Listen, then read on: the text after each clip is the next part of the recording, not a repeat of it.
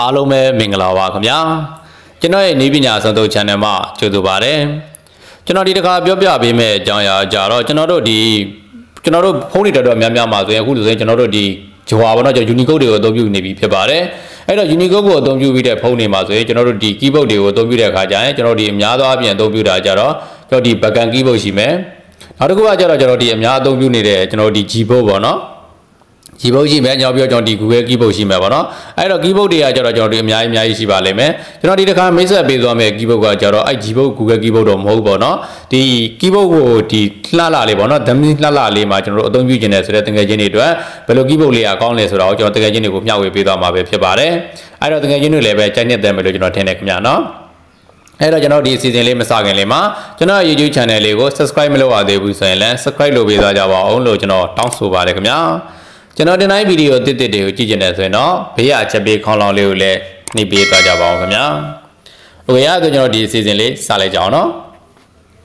အဲ့ကြတော့ကျွန်တော်ဒီမှာထည့်ထားတယ်ပေါ့နော်ဒီမြန်မာ keyboard ဆိုတာပေါ့နော်အဲ့ keyboard ကိုကြတော့ကျွန်တော်ဒီ Play Store မှာ download သွားဆွဲမယ်ဆိုရင်လည်းအလွယ်တကူနဲ့ကျွန်တော် download ဆွဲယူလို့ရမှာဖြစ်ပါတယ်ပြောလို့ကျွန်တော်တို့ကဒီ Play Store မှာ download မဆွဲဘဲနဲ့ကျွန်တော်ဒီအောက်မှာ link မှာဆွဲကျင်တယ်ဆိုရင်လည်းအဲ့ keyboard ရဲ့ link ကိုကျွန်တော်ရဲ့ video အောက်က description မှာကျွန်တော် download link ချပေးထားမှာဖြစ်ပါတယ်အဲ့မှာသွားပြီးတော့တကယ်ချင်းတို့ဆွဲယူလိုက်ပေါ့နော်အဲ့တော့ကျွန်တော်ဒီ keyboard ရဲ့အသုံးပြုပုံလေးကိုကျွန်တော်စပြီးတော့ပြပေးမယ်အဲ့တော့ကျွန်တော်ပထမဆုံးကျွန်တော်ဒီ keyboard ကိုကျွန်တော်ဝင်လိုက်မယ်ပေါ့နော်ဒီနေရာမှာကျရင်သူကနှစ်ခုရှိနေတယ်ခင်ဗျာကျွန်တော်ဒီမှာဒီ enable keyboard ဆိုတာကျွန်တော်ဒီ select keyboard ဆိုတာပေါ့နော်အဲ့မှာ keyboard ကဒီ1နဲ့2နှစ်ခုပြထားတယ်ပေါ့နော်အဲ့ဒီမှာဆိုရင်ကျွန်တော်တို့ဒီမှာဒီ setting ဘိုင်းနဲ့ပတ်သက်ပြီးတော့ချိန်ကျင်နေဆိုရင်လည်းကျွန်တော် setting ဘိုင်းကိုချိန်လို့ရတယ်အဲ့တော့ကျွန်တော်ဒီ setting ဘိုင်းကိုကျွန်တော်တစ်ချက်ပြပေးမယ်ပေါ့နော် sorry တော့ကျွန်တော်ရင်ဝင်တယ်နော်ဒီ internet ဖွင့်လာတာအခါကျတော့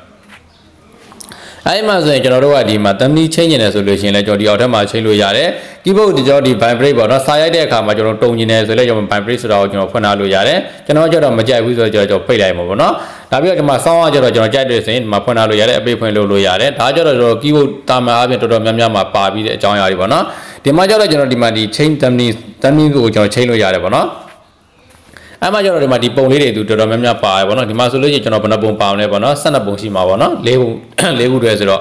့အဲ့12ပုံကိုကျွန်တော်တို့ဝေချိုင်းနေတဲ့နောက်ခံအနေနဲ့ကျွန်တော်ဒီမှာဒီချိန်ပြောင်းပြီးတော့အသုံးပြုလို့ရမှာဖြစ်ပါတယ်အဲ့ကျတော့ကျွန်တော်ဒီ keyboard ဘိုင်းဗောနော်အဲ့ဒီ setting ဘိုင်းကိုဝင်ချိန်ပြီးသွားလို့ရှိရင်ကျွန်တော်ဒီဘာတွေလုပ်လို့ရလဲဗောနော်အဲ့တော့ကျွန်တော်ဒီပထမနံပါတ်1အချက်အနေနဲ့ကျွန်တော်ဒီမှာဒီ enable keyboard ဆိုတဲ့နေရာမှာကျွန်တော်နှိပ်လိုက်ပါမယ်ဆိုတော့ကျွန်တော် internet ဖွင့်လာတာဖြစ်နေလို့နော်အဲ့မှာဆိုကျွန်တော်ဒီမှာ keyboard setting တွေဝင်သွားမှာပါเนาะတကယ်လို့ကျွန်တော်က setting တွေကသွားပြီးတော့ဒီဘာစကားထည့်သွင်းမှုကိုသွားရွေးမယ်ဆိုလည်းတူတူပဲဖြစ်မှာပါကျွန်တော်ဒီကကျတော့အလွယ်တကူနဲ့ဝင်လို့ရတာပါเนาะအဲ့ဝင်ပြီးသွားလို့ရှိရင်ကျွန်တော်ပထမဆုံးလောက်ရမှာတော့ကျွန်တော်ဒီမှာဒီမြန်မာ keyboard 2020ပါเนาะအဲ့ဒါကျတော့အဲ့နာမည်နဲ့ပဲကျွန်တော်ဒီ Play Store မှာသွားရှာလို့ရှင်လည်းရမှာပါအလွယ်တကူပေါ့เนาะအဲ့တော့ကျွန်တော်ဒီမှာဒီ keyboard ကိုကျွန်တော်တို့ဖွင့်ပေးထားဖို့လိုပါတယ်နံပါတ်1ချက်အနေနဲ့ကျွန်တော်ဖွင့်လိုက်ပါမယ်โอเคဖွင့်ပြီးသွားလို့ရှိရင်ကျွန်တော်ဒီနံပါတ်2ချက်မှာတော့ကျွန်တော်ဘာလဲတစ်ချက်ကြည့်လိုက်မယ်เนาะ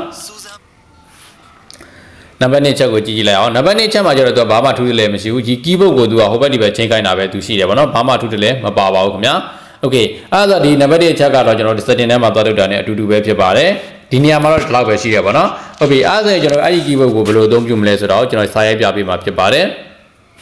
yes လုပ်လိုက်ပါမယ်ခင်ဗျာပြီးတော့ကျွန်တော်ဒီမှာဒီ color ထဲမှာကျွန်တော်ရိုက်ပြပေးမယ်ဗောနော်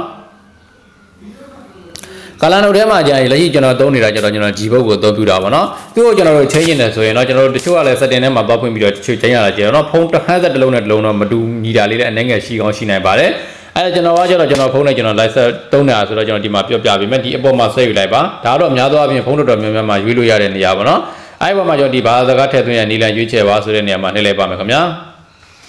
ပြီးတဲ့အခါကျတော့ကျွန်တော်ဒီမှာဒီ keyboard တွေကိုဖုန်းထဲမှာရှိတဲ့ keyboard တွေကိုရွေးချယ်လိုက်ပါတော့ကျွန်တော်ကကျတော့ဒီမှာဒီမြန်မာ keyboard เนาะမြန် keyboard ဆိုတဲ့အဲ့မှာကျွန်တော်ပေးလိုက်မယ်အဲ့ဒါဆိုလို့ရှိရင်ကျွန်တော်တို့ရဲ့ဒီ keyboard ကအခုဆိုဒီမှာပြောင်းသွားပြီပေါ့เนาะ color လေးတွေအနောက်ကအနီရောင်လေးနဲ့ပေါ့เนาะအဲ့တော့ဒီ color theming ကိုကျွန်တော်တို့ကကျွန်တော် internet ပိတ်လိုက်ပါမယ်เนาะ wifi နဲ့ဝင်နေတော့ okayအဲ့ဒါဆိုလို့ရှိရင်ကျွန်တော်တို့ဒီမှာဒီ keyboard ကကျွန်တော်ဒီစာတွေပေါ့နော်ဒီမှာရိုက်လို့ရတဲ့ကျူးတန်းတန်းမှာပဲကျွန်တော်တို့ဒီဟိုးရင်တော့ဆိုကျွန်တော်ဒီဇော်ကြီးမှာဆိုကျွန်တော်ဒီ frozen keyboard ကစာရိုက်ပုံစာရိုက်နေတဲ့ဒီ keyboard ကတူပါတယ်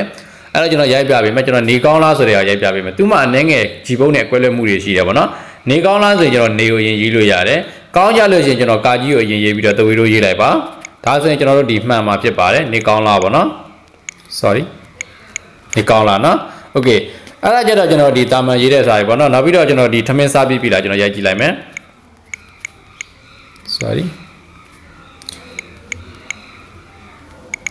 ပြောကြတော့ကျွန်တော် Unicode ဖြစ်တဲ့အတွက် Unicode site တိုင်းမှာကျွန်တော်တို့သွားမှာတင်ပုံကြီးတိုင်းမှာပေါ့နော်သမင်းစားပြီးပြီလားကျွန်တော်ရိုက်လိုက်မယ်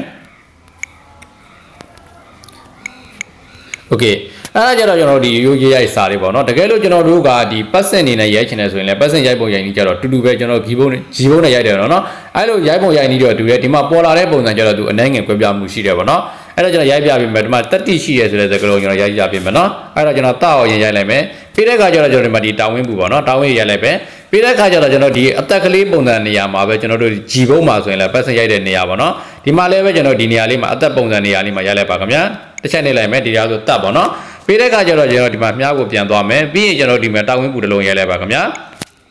ဒါဆိုရင်တတ်တာဆိုတာဖြစ်နေတယ်ပေါ့နော်တာဝင်းပူနှလုံးကမစင်သေးဘူးအဲ့ဒါကိုကျွန်တော်တို့ကစင့်သွားအောင်ဆိုရင်အပေါ်ကလုံးကြီးတင်လုံးထပ်တင်ပေးမှာပေါ့နော်တက်တိဆိုတဲ့နေရာမှာကျွန်တော်တာဝင်းပူလုံးကြီးတင်နေလိုက်ပါမယ်ဒါဆိုရင်တက်တိဆိုတာဖြစ်သွားပါပေါ့နော်တက်တိကျွန်တော်တို့ဒီမှာရှိတယ်ဆိုရင်ရာဂဘဒီမှာပါတက်တိရှိတယ်နော်တက်တိရှိဆိုတာရေးလိုက်တယ်ပေါ့နော်နောက်ပြီးတော့ကျွန်တော်သစ္စာတို့ပါလို့ဆိုရင်တူတူပါပဲကျွန်တော်ဒီမှာရိုက်ပြရမယ်ကျွန်တော်သစ္စာကိုရိုက်ပြပေးမယ်တာနော်စာလုံးပြီးတော့ကျွန်တော်ဒီမှာသွားမယ် question လုပ်လိုက်မယ်သစ္စာပေါ့နော်ဒါဆိုသစ္စာဖြစ်နေတယ်ပြီးတော့ရေးချကိုရေးချလိုက်မယ်ဆိုရင်သစ္စာဆိုတာဖြစ်သွားတာပေါ့နော်အဲ့ဒါကြတော့ကျွန်တော်ဒီ passive စကားလုံးတွေကိုလည်းဒီတိုင်းပဲကျွန်တော်ရိုက်လို့ရမှာဖြစ်ပါတယ်ဂျီဘုံနဲ့တော့အနှဲငယ်ကွဲလွဲမှုရှိရပါတော့အရင်တော့ကျွန်တော်ဒီ frozen keyboard အသုံးပြုပုံတိုင်းပဲဒီမြားလေးကိုတော့ကျွန်တော်တို့ဒီဟိုဘက်ဒီဘက်အပြောင်းရွှေ့နေရာမှာကစားပေးဖို့လိုတယ်ပေါ့နော်နောက်တစ်ခုကကျတော့ကျွန်တော်ဒီမှာခုနစိတ်ဝင်စားဆုံးဖြစ်တဲ့ကျွန်တော်ဒီတမ်းမီနောက်ခံအကြောင်းလေးတွေပေါ့နော်အဲ့ဒါတွေကိုကျွန်တော်တို့က setting မှာခုနတိုင်းကျွန်တော်တို့ software ကသွားပြောင်းလို့လည်းရတယ်တကယ်လို့အဲ့ဒီမှာမပြောင်းမဲ့နဲ့ကျွန်တော်တို့ကဒီ keyboard ထဲရပြီးတော့အလွယ်တကူပြောင်းနေတယ်ဆိုရင်လည်းပြောင်းလို့ရပါတယ်ခင်ဗျာအဲ့ဒါကြတော့ကျွန်တော်ဒီအောက်ခြေလေးမှာရှိတဲ့ဒီအင်ကြီးပုံစံလေးပေါ့နော်တမ်းမီသင်္ကေတလေးပါအဲ့ဒီမှာနှိပ်လိုက်ပါခင်ဗျာ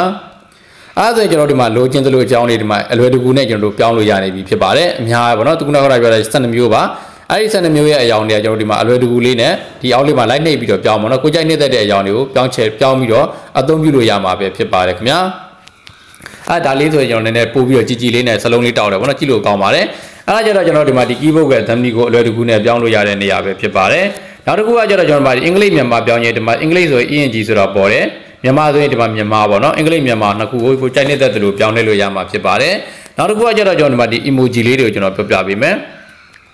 emoji ကျတော့သူအများကြီးပါတယ်ဗျကျွန်တော်ဒီမှာဒီဟာပုံစံလေးတွေဆိုလဲဒီမှာဒီအများကြီးပဲရှိတယ်နောက်ပြီးတော့ကျွန်တော်ဒီမှာဒီကြောင်ပုံစံဒီငိုတဲ့ပုံစံလေးပေါ့နော်ကြိုက်တယ်မကြိုက်ဘူးဆိုတာတွေပါမယ်ဒီတော်တော်များများဒီမှာစုံစုံလင်းလင်းပါတာလေးတွေကိုကျွန်တော်တို့တွေ့ရတယ်ဗျနော်ဒီမှာဆိုရင်ကျွန်တော်ဒီမှာဒီခွေးပုံကြောင်ပုံလေးတွေပေါ့နော်တလိမ့်ဆန်လေးတွေကပုံလေးတွေပါမယ်တော့ဒီအာကာသနဲ့ပတ်သက်တာဆိုလဲကျွန်တော်ဒီမှာဒီအာကာသနဲ့ပတ်သက်တဲ့ပုံတွေအများကြီးတွေ့ရပါလိမ့်မယ်ဒီမှာဒီအသေးပုံလေးတွေပါညာပေါ့နော်